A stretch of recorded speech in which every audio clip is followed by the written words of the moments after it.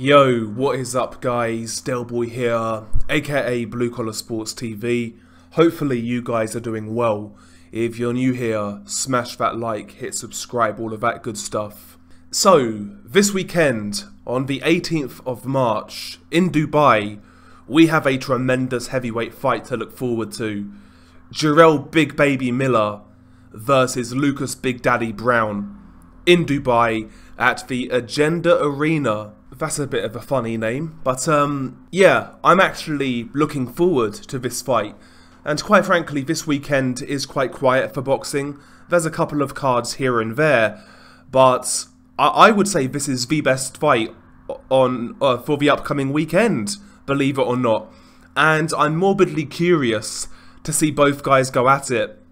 Of course, Jarrell Miller, you know, he has his history with failing drug tests, things of that nature, as does Lucas Browne. Jarrell Miller in particular is still kind of exiled from the boxing community, but he's attempting to make his comeback. He had a couple of low-level fights last year.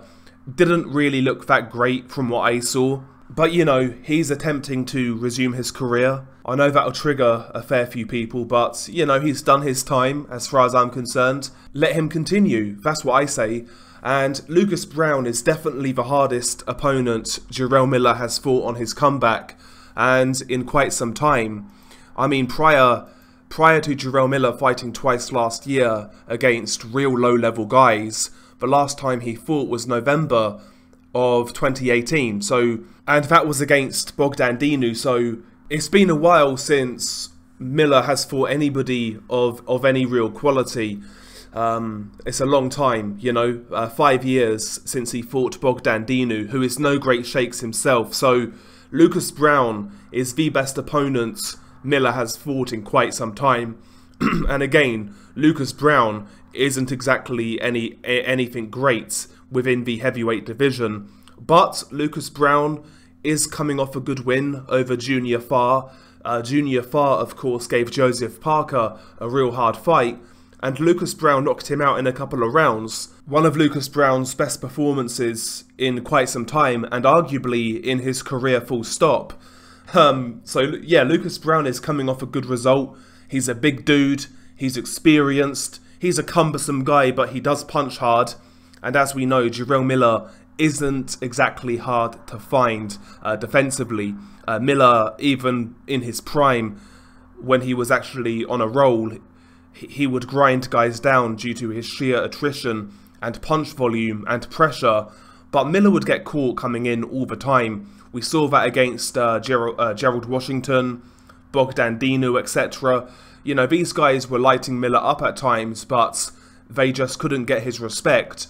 Lucas Browne can punch, and given Miller's defensive deficiencies, I think that makes this fight interesting. I'm sure Miller's not been caught by a hard punch in anger for quite some time. So yeah, Lucas Browne's power and his size, you know, that makes this fight interesting. I would still favour Miller. Even now, you know, Miller completely inactive. I would say he's got a better gas tank than Lucas Browne. Again, Lucas is a cumbersome heavyweight who paws with his jab and looks for his right hand, his looping right hand. He doesn't really put his shots together all that well. He doesn't have a great work rate. And I would say he's also susceptible to the body. And Miller, you know, Miller was a good body puncher. So I think even now, despite what's gone on in the past 4 or 5 years, I think Miller does hold the advantages stylistically in this fight.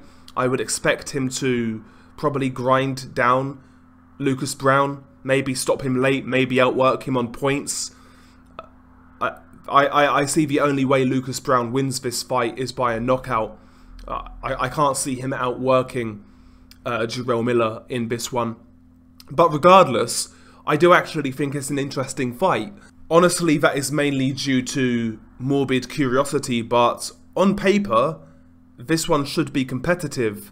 That really kind of goes to show how bad this weekend is for boxing, when Miller versus Browne in 2023 is the best fight of the weekend. It's not great, is it? It's not great.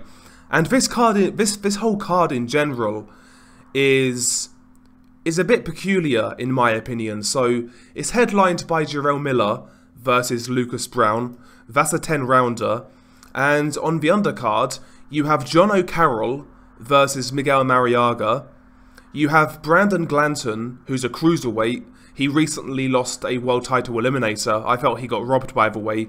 Brandon Glanton is fighting a 3-0 Russian prospect by the name of Soslan Asbarov.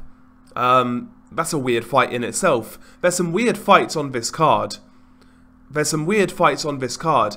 From what I understand, there's no real like international TV deal for this card. It's not exactly like people are going to flock to Dubai to watch such a card. And you know, there's a couple of fighters on this card who are relatively high profile, so I'm sure they're getting paid decent purses, which, you know, makes you question, this card is not going to make money. It's not exactly going to be all eyes on Dubai this weekend, you know what I'm saying? I do question sometimes these random ass cards in Dubai and, you know, Abu Dhabi, places like that. I do wonder sometimes whether these sort of cards are money laundering exercises, I'll be real. It's just a weird card. It's a weird card in Dubai. There's no way this show's going to make money. I wouldn't have thought, unless these guys are getting paid peanuts. It's just a weird card. I'm not complaining. There's a couple of fights on this card I am interested in. The main event, obviously, and Soslan Asbarov against Brandon Glanton. I think that could be a decent fight. But just a weird card, in my opinion. A weird card. But yeah, I mean, if this is a money laundering exercise, well, it's resulted in Lucas Browne versus Jarrell Miller. So I'm all for it. I'm all for it. I'm genuinely looking forward to this fight. If I were to pick, I would pick Lucas Browne on points or late stoppage, I would say. But, you know, given what's happened in the last 5 years in regards to both of these guys, it's kind of hard to say. I guess anything could happen, right? What can I say? I'm looking forward to it. Maybe that's more of a reflection on me than it is anything else. But, you know, it is what it is. Anyway, share your thoughts below. It's been your guy Delboy. Tell me how you think this fight's going to go. Peace.